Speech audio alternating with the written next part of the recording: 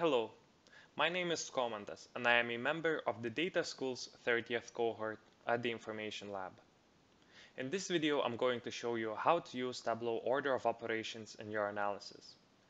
This will let you create different calculations at various levels of aggregation and present it all at once in your graphs.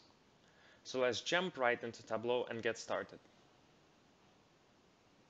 The order of operations in Tableau is the order in which Tableau performs various actions otherwise known as operations. Here is a schema representing that. Since the order in which the operations are executed in Tableau differs, it allows the user to create different calculations with the same dataset and present those calculations all at once. For today's example, we will be using sample superstore dataset, which can be found in Tableau repository.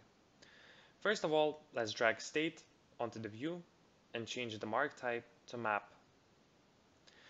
Now we want to know the sales for each state. So let's drag sales on the label and increase the size of the label a little bit.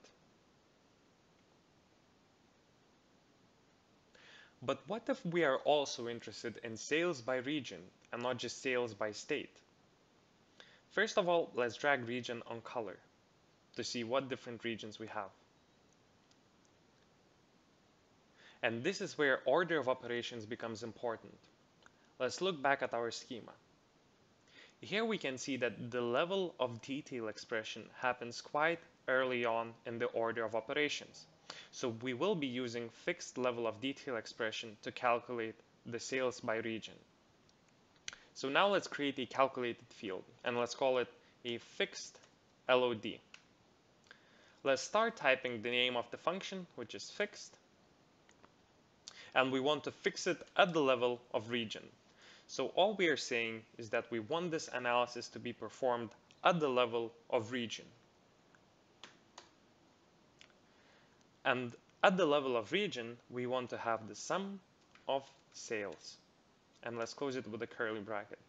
Again, all this is saying is that we want the information at the level of region, and the information that we want is the sum of sales. Let's press OK, and let's drag this fixed LOD onto text. Now we can see on the label the sales by state as well as sales by region.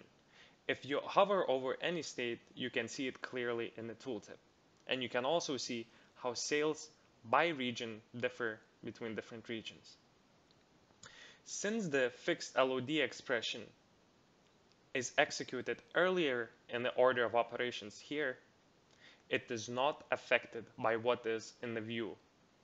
And we can see the sales for the region as well as sales for the state at the same time. Thank you for watching this video.